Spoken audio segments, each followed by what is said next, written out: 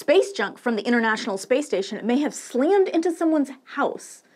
The Parker Solar Probe has amazing new videos from the sun, and the weather forecast for the eclipse looks terrible. These stories and more on this week's space news from Ad Astra. Welcome! I'm Swapna Krishna. Let's start with a weird and disturbing story.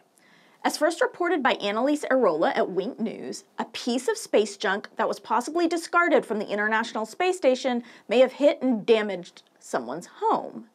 Stephen Clark at Ars Technica has a great in-depth report on this, but basically, what happened was that on March 8th, homeowner Alejandro Otero, who was not home at the time, was contacted by his son, who said something from space basically landed on their house, ripping through the roof and both floors of his Naples, Florida home. The object was cylindrical and appeared to be human-made.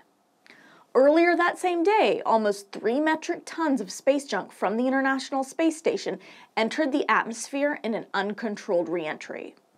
While space junk does often re-enter the atmosphere, it usually burns up. But this particular space junk contained a pallet of batteries that may have survived re-entry. To be clear, this was not the original disposal plan for these batteries. They were supposed to re-enter the Earth's atmosphere in a controlled manner in the Japanese HTV cargo spacecraft they originally launched in. But in 2018, a launch failure of the Soyuz threw the battery installation schedule off. This meant that after all the Japanese HTV spacecraft had departed space station, there was still one battery pallet left.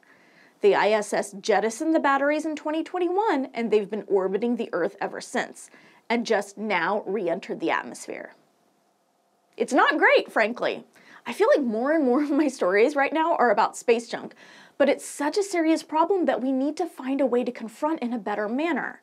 Usually NASA does require any launch provider it contracts with to leave enough rocket propellant available to be able to guide space junk away from the ISS, either in a controlled re-entry or just away from anything it could do damage to. What happened here is clearly not standard for NASA. They messed this one up. The good news is that everyone knows it. NASA repeatedly assured everyone that no pieces of this debris would survive re-entry. Clearly they were wrong. Experts did say that pieces would make it back to Earth because these batteries were made of nickel hydrogen and therefore too dense to completely burn up in the atmosphere. So what's next? Well, NASA has this piece of debris. They're analyzing it, and hopefully they get someone out soon to fix Alejandro Otero's home. Moving on to eclipse news. It's not great. Let's be honest, if you have looked at a cloud cover forecast for the eclipse at all, you'll know it's pretty bad for a lot of areas. Many of us made plans based on historic cloud cover, but now the forecast map for April 8th is completely opposite of historical trends. This is good news if you're north of Burlington, Vermont, and bad news if you're in Texas. This is the latest update from the National Weather Service before filming. According to this, there will be clouds along the bulk of the path of totality, with some breaks in between, but nothing is certain yet. It's very possible that some of these areas will have clouds as well, and some of the cloudy areas will have clear skies. I'm heading to San Antonio, which basically looks like it has some of the worst cloud cover possible. So you might be asking at this point, should any of us try and change our plans to be somewhere with less cloud cover? My personal answer is no. First, you're not going to find any last-minute lodging along the path of totality in the clear areas most likely. If you actually don't have plans to be in totality, but you'd like to, I would check some of these cloudy areas though, because my guess is people will start canceling reservations. It's hard to tell what will happen still. I personally take the chance rather than upending everything at the last second, but everyone's preferences are different. Speaking of the eclipse, a total eclipse is something that humans have experienced as long as we've been on this planet. But a new study preprint looks at whether human activity might change this eclipse for people. I've talked a lot about problems with satellite pollution for night stargazing. Remember when Starlink photobombed my Northern Lights photo from Iceland? It's a problem for ground-based astronomy, but it's also a problem for space-based telescopes like Hubble. Now, this paper is asking whether satellites will be visible to the human eye during the 2024 eclipse. This study focused on Starlink specifically because these satellites comprise about 60% of the 9,500 active satellites in orbit. In order to make satellite brightness predictions, the paper authors look at the reflectiveness of the satellite, which is determined by many things, including the satellite's surface area, the angle between the observer, the satellite, and the sun, and the satellite's range. This graph shows the visibility for satellites during the eclipse for the Kingston, Ontario area. The lower the magnitude, the higher the brightness.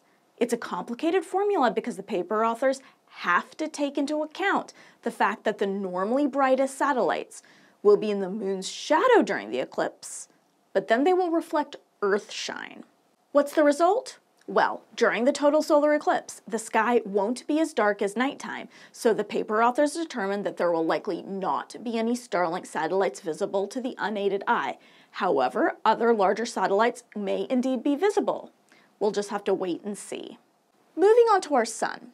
For the first time, the Parker Solar Probe captured the interaction between a CME, or a coronal mass ejection, which is a powerful explosion of magnetic fields and plasma on the sun, and solar wind.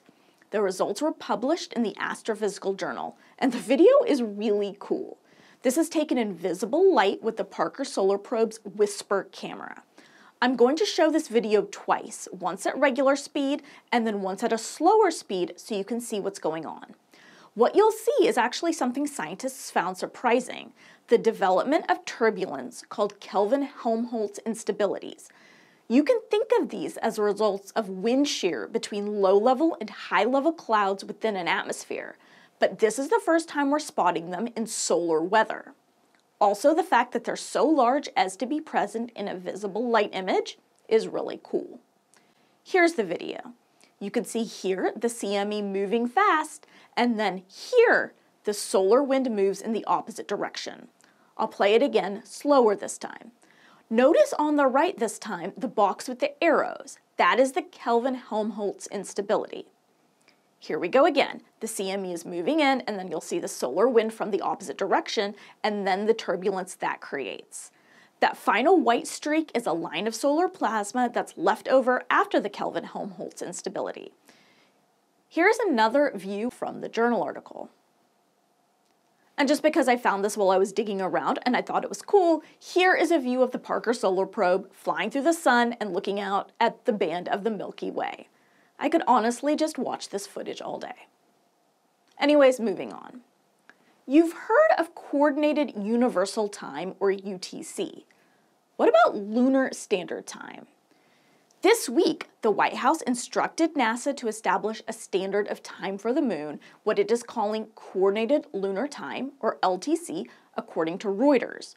Just as atomic clocks on Earth measure UTC, this might require the placement of these kinds of clocks on the moon. Coordinated lunar time would be something that the US has to come to an international agreement on. Why do we need accurate lunar time? Well, as human activity on the moon increases, we need more precision. Things like GPS, which doesn't exist on the moon yet, but they require a precise location and also precise time. The idea is that LTC would establish the kind of precision necessary for things like synchronizing spacecraft, coordinating positions, and more. All right, because I have been updating you on it so far, Boeing Starliner's first crewed flight to the International Space Station has yet another launch date. This time it is no earlier than May 6th. This is because of traffic and docking port availability at the International Space Station, not issues with the spacecraft that have been the problem in the past. This flight was initially supposed to launch in 2017, so I personally would love for this date to stick. The mission will take 2 astronauts, Sunita Williams and Butch Wilmore, to the International Space Station for about a week. And that is about all the news I have for you this week. Thank you for watching. I am Swapna Krishna, and this is Ad Astra.